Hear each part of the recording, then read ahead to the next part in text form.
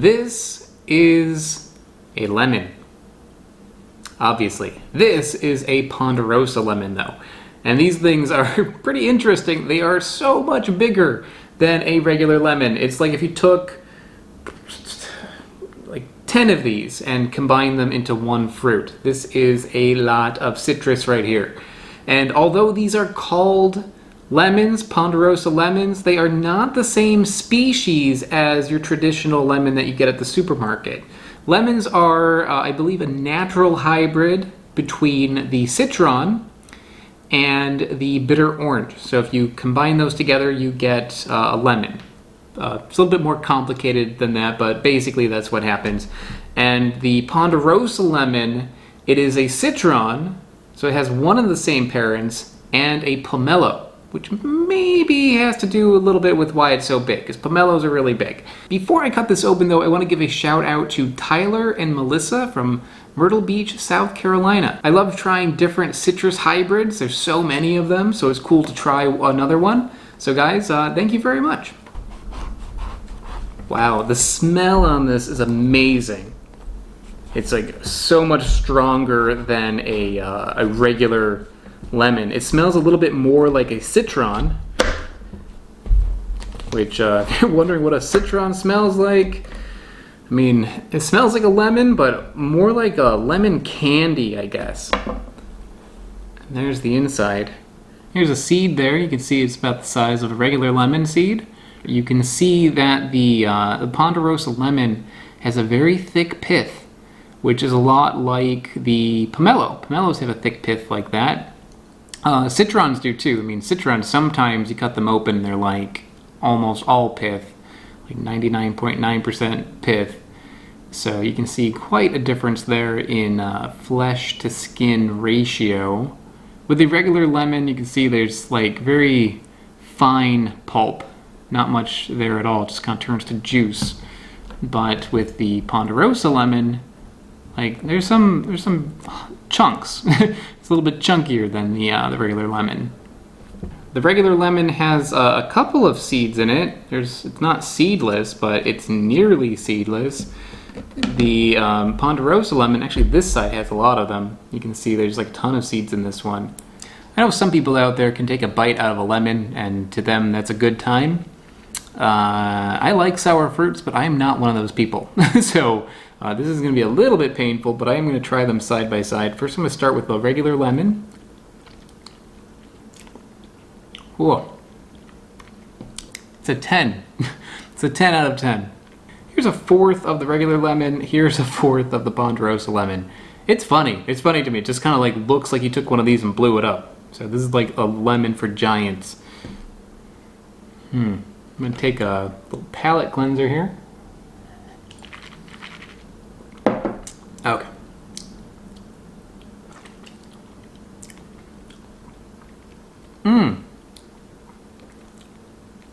This is different. As strong as lemons are, when you actually taste one, it is surprisingly mild in flavor. The sourness is really high, but the flavor is low. With this one, that flavor is higher. The sourness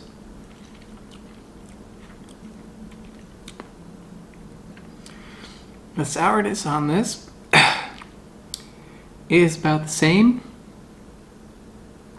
give or take. It's maybe a little bit less, but I wouldn't go so far to say it's a 9. It's like a 9.5. You know, it's almost a 10, but it is not quite as sour as this. But the flavor on this is nicer. It's not just sourness and that's all. There is more going on here. Yeah, if you want to recreate what this tastes like, take a glass of lemon juice, like good quality lemon juice, and a glass of pomelo juice, good quality pomelo juice. Mix them together, take a sip of that. It's kind of what this is like. It's maybe edging more towards lemon than pomelo, but that pomelo taste is in there. What's nice about this is that because the sourness is about the same, if you were to use this for any kind of recipe that calls for a lemon, it would taste kind of like what it needs to taste like. It would have the right sort of sourness to it. However, it would have a little bit of a different flavor. because of that extra pomelo kind of taste in it. But I'm not done. I want to take advantage of this pith here. There's so much pith there that I think candying this would be a really good idea. But first I want to just try it on its own.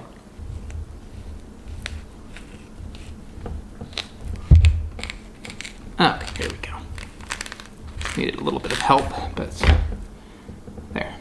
Okay, so you see how much pith we're dealing with here. Got like half an inch of pith there. So I'm gonna first just take a bite out of the white part. There's a little bit of a bitterness there, but it's not that bad. Next I'll try a little piece with the actual outer rind.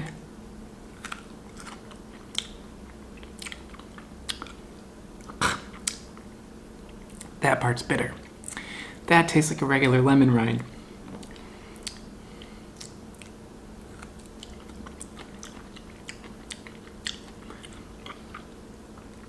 Actually, maybe a little stronger than lemon rind.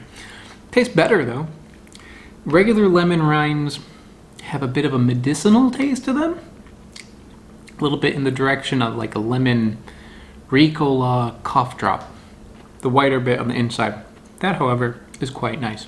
Okay, so I just have half of the Ponderosa Lemon. I think that is plenty. And I'm going to cut these into little strips like this. That is plenty. There's no need for me to do the whole thing. There's no way I'll be able to eat all of that. But, you know, do what you need to do. While you're doing this, you could also put some other rinds in here. Put some orange rind or other regular lemon or lime rind. Just one thing to keep in mind is that not all citruses have a sweet pith. So a lot of the recipes actually calling for regular lemons will have you do this, but then scrape out as much white as you possibly can. You actually can take like a spoon and scrape out the inside. That way you don't get as much bitterness. But on here, this part's sweet, so you actually want to keep that on there. I've just submerged them in water, and that's going to go on the heat.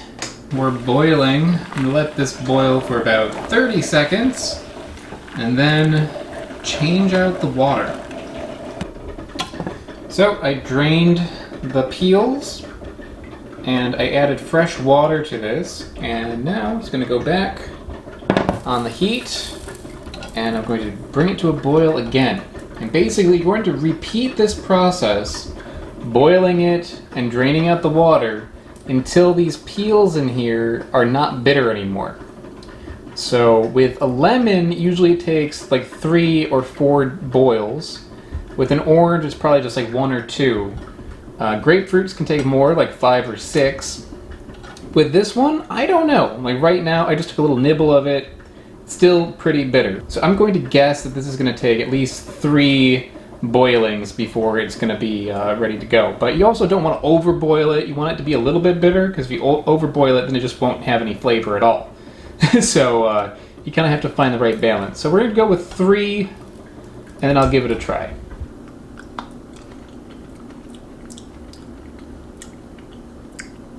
Still a little bit bitter, but much less. Well, maybe like half as bitter as it was before.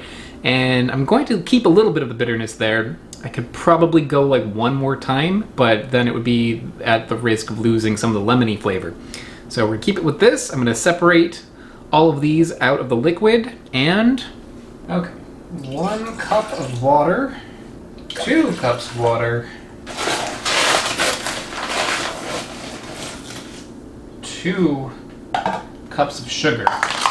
Come to a boil, so in go the rinds. So I'm going to keep it on a simmer for 1 hour. Okay, so it's been in here for about an hour. It's kind of like glassy looking. That means that these are good to go. So I have over here a little plate with some sugar on it, and I also have this this pizza pan. It's a little rusty looking, but what can you do? By the way, I'm in Airbnb right now, so don't criticize how dull my knives are. It's not mine. I'm going to strain this syrup into here. This syrup, by the way, is good stuff, so don't throw it away. You can mix it with water, or seltzer, or, you know, whatever, and it's gonna taste good.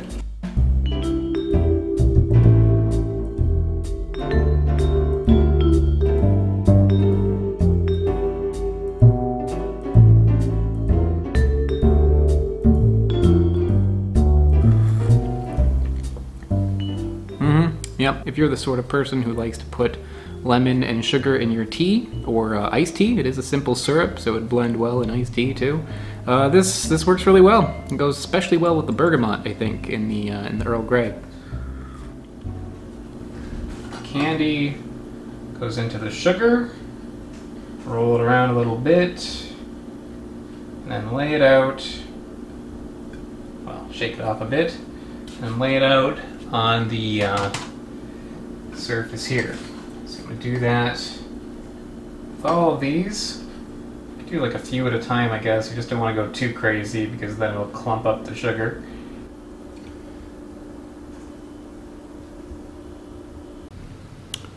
Alright, let's give it a shot.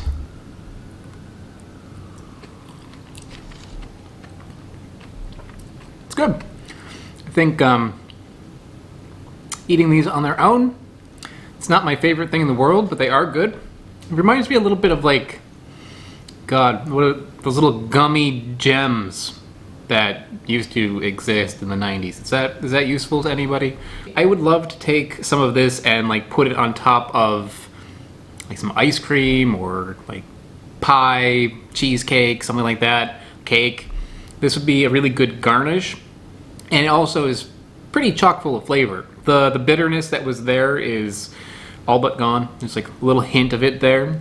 It mostly is sweetness and strong lemon flavor. It doesn't really taste greatly different than a regular lemon rind candy. I guess maybe a little bit edging towards grapefruit candy, but grapefruit and lemon, like the flesh, but a little more lemon than grapefruit for sure. So yeah, that's really tasty. Again, thank you so much to Tyler and Melissa for sending this to me, and I will see you all next time. Bye-bye. I would like to give a shout out to Smarter Every Day, AltPod, and the Harbor Leaf Tea Company. They are mega patrons over on patreon.com. If you haven't heard of it, patreon.com it's how this channel happens. It's how I can afford to keep this YouTube channel going. So if you haven't checked it out, please take a moment to go into the description below and click the link there. I also have t-shirts for sale over at my web store. A link to that is in the description as well. Thanks so much, guys. Bye-bye.